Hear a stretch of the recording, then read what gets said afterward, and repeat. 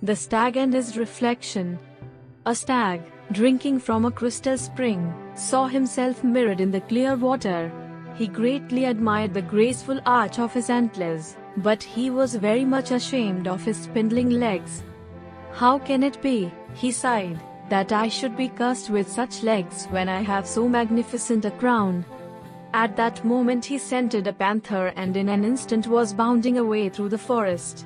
But as he ran, his wide-spreading antlers caught in the branches of the trees, and soon the panther overtook him. Then the stag perceived that the legs of which he was so ashamed would have saved him had it not been for the useless ornaments on his head. Moral: we often make much of the ornamental and despise the useful.